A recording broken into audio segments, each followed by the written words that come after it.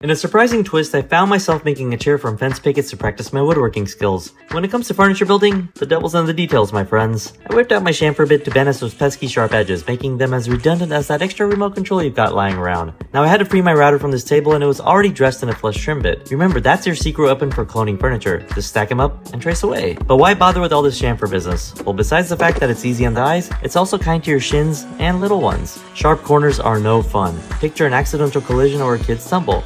By giving that edge a stylish 45-degree makeover, it's a safety upgrade. You can chamfer your boards every which way, top to bottom, left to right, ensuring every edge is smooth. Or you can choose a roundover bit for a similar result. I use this magic on the bottom slots of this chair. So what's the verdict, folks? Would you try this? Are you Team Chamfer? Talk to you guys soon.